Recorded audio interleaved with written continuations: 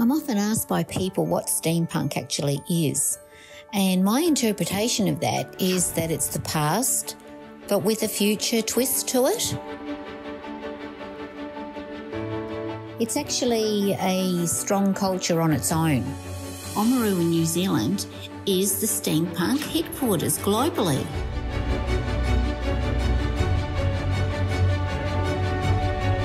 Environmentally, I structure my art around sustainability.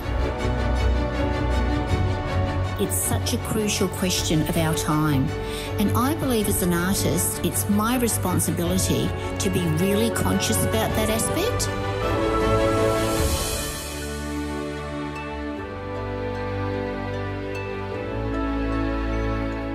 When I was 32, it was not what I expected, and it made me question my whole of being a woman and what it meant to me.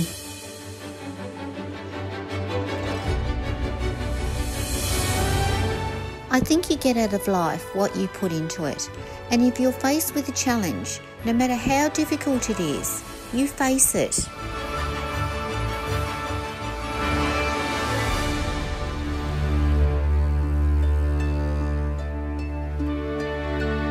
I'm Judy Rogers and I'm a steampunk artist.